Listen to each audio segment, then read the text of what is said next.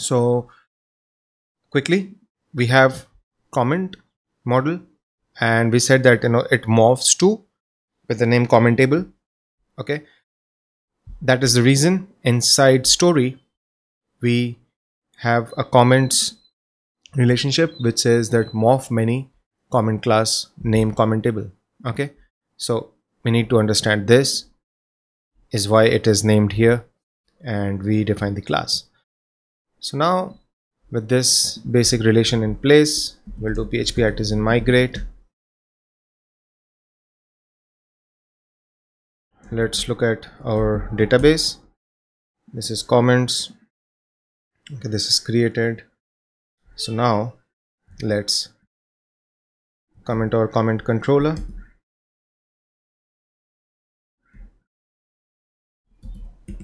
And so what all things do we have? We have post data, right? So post data user ID is going to be request user ID,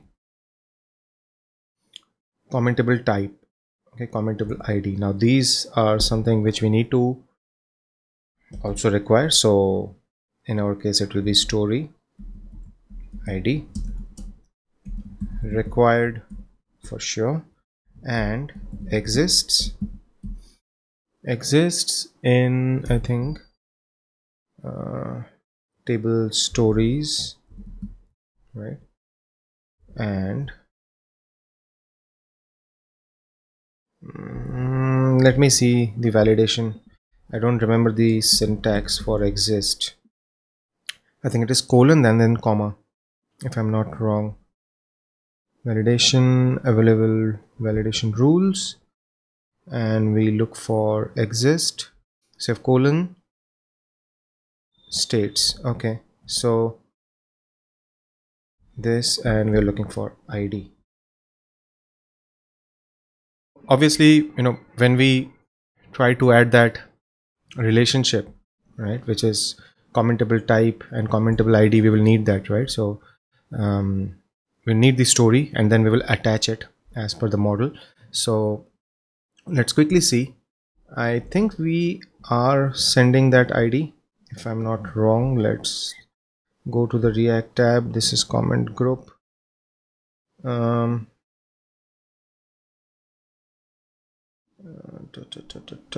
we are not.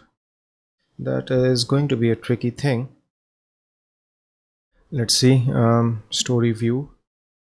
In this story, where is the component which we are loading?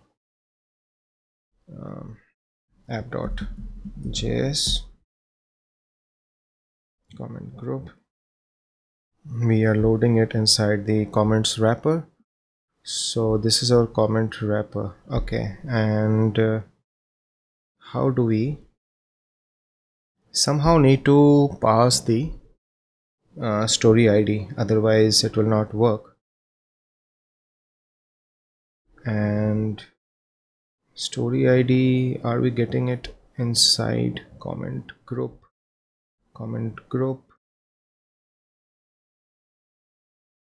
I think we can get it from the URL. However, okay, let's see. Right now we will take it from URL. So window dot location dot href, we get this dot split, right, on this. And what we definitely want to do is, so this is going to be where array URL equals this. Okay, let's code it out and see. So this is going to give me the entire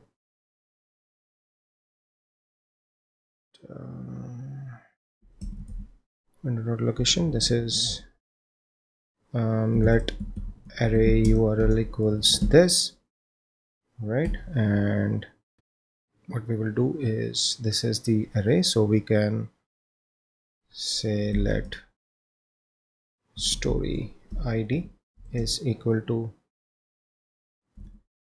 length minus 1, right? So this is we'll get array url dot length minus 1, and let's console it and see if we are getting that,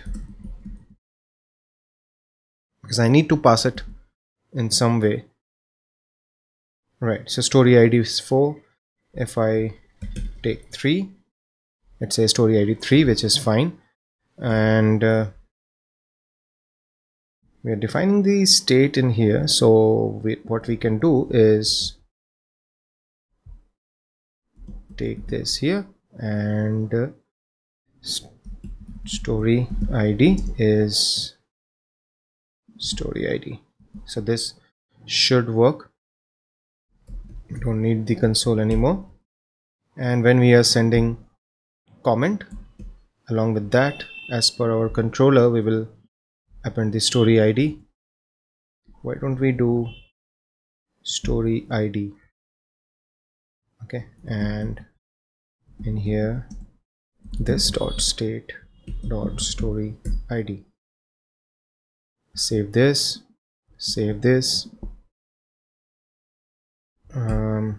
story equals story, find or fail, post data, story id. Okay, so we will get the story. Let's see if we are able to get that. Return this, hit refresh. Okay, get rid of that, console, and right, we are getting the story, right? So this is fine. Now let's move ahead. We have our story, we have the post data.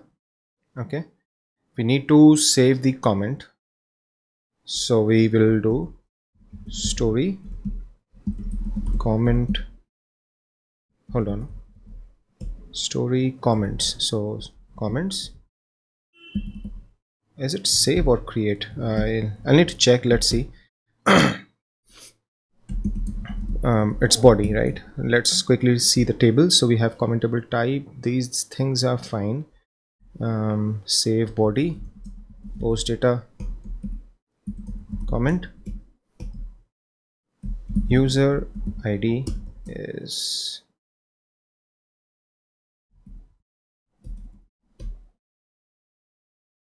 okay. We don't need that, we can do directly request user id, don't need to assign it.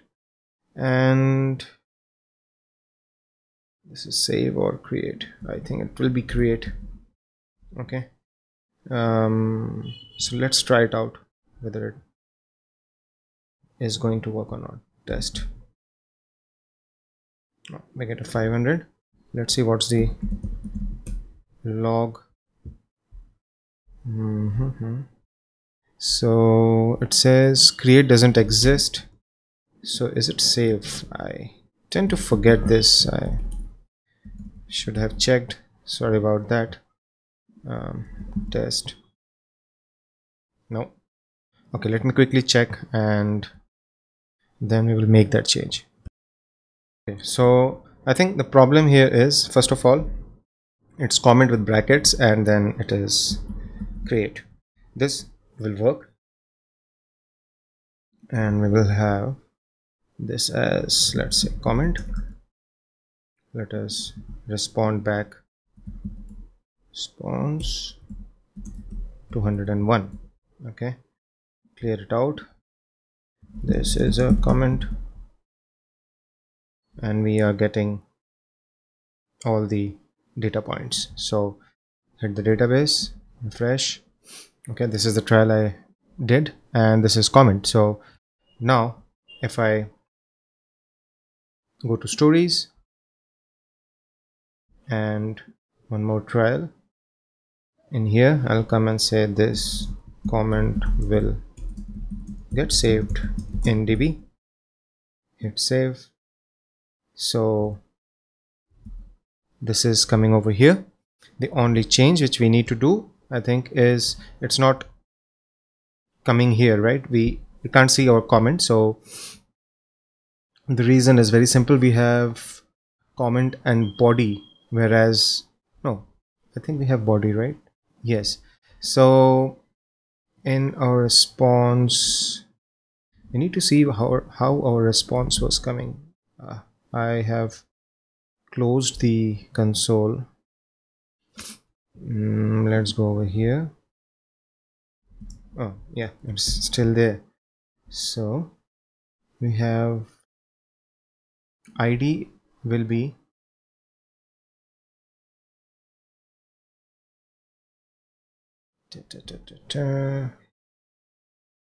comments is this, and then unshift. So response dot data dot body, because this is the body and this will be ID. Okay, and I think for now it should work. There is a bug.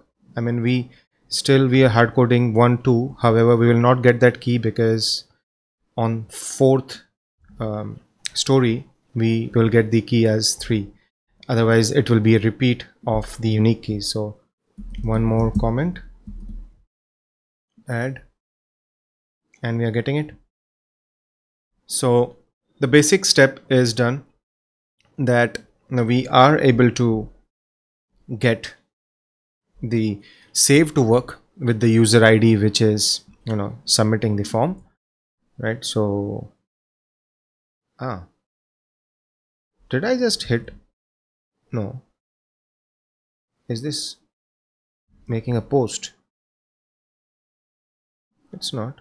Then how is this getting created? Let's refresh. Adding to test. Hit save. This is coming here. That's strange. I don't know. I think I by mistake added a empty column. Empty row. So our comments are getting saved. We are getting all the context. This is our polymorphic relationship which is working, right? We can use any other model as well to store other kinds of data, but right now this is what we are doing. And in the next video we will look at how to load the comments through an AJAX call. So thanks for watching, guys. If you like the video, do click on the thumbs up icon and don't forget to subscribe to my channel.